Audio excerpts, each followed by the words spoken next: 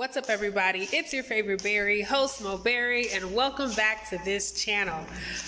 Listen, as you can see, no mask again. I need to buy more masks, so bear with me. I'm gonna get me some more masks.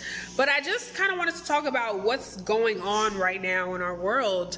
What are your thoughts? Maybe this is my venting session, girl without the mask. But I just want to know, like, what's your thoughts or feelings going on during this time of unrest. There's a lot of unrest. There's a lot of uneasiness happening in the world today. And many people are just really concerned, worried, and they don't quite know what to do or who to look for, when it comes to getting answers. So depending on your faith, and I know, depending on what channel you watch, you could come on here and it could get kind of controversial because maybe someone here is not looking to hear about someone's faith, but I can guarantee you guys that is what is keeping me so excited and keeping me so strong during these uncertain times, during these times of unrest. I've been seeking God's face so much during this time of isolation, and I'm so grateful for it because it's just showing me that God's word is so real. These times that we're living in are so real. And guess what? It's only going to get worse. Wickedness is only going to increase. The hearts of men will grow cold, but God tells us to look for these signs, because our redemption, it draws near. So whether or not you believe, I encourage you to believe.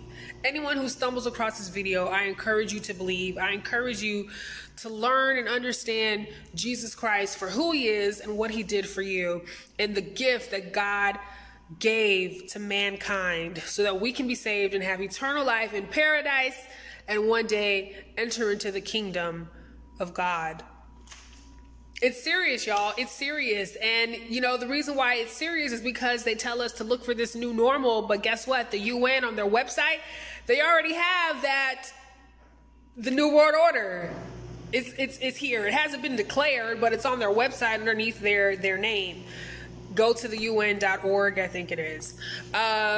Look at the streets, the world. Everyone's just going crazy, rioting, but the Bible tells us this is what's going to happen. It's going to happen. It's going to increase. And really, there's nothing we can do about it except continue to seek God's face, continue to want to obey. And guess what obeying means? Obeying means doing the will of God. And guess what the will of God is? The will of God is simple. It's just for us to believe that he sent his son, Jesus Christ, to die on the cross for our sins. That's what it is, y'all.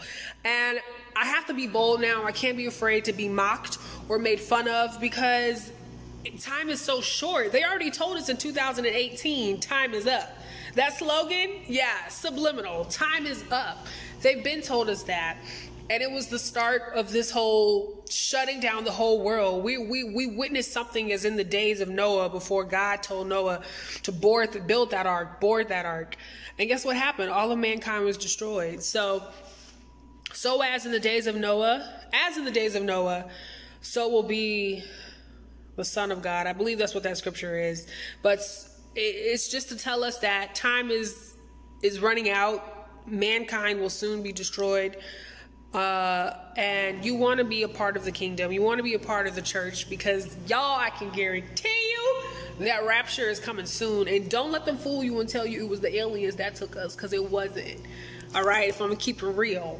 But that's a whole nother topic. I know it's like crazy. Woo, woo, woo. There's so many different points to this whole thing. There's levels to this, there's so much to it, but God is so good. And I just wanted to come on here for anyone who just stumbles across my video.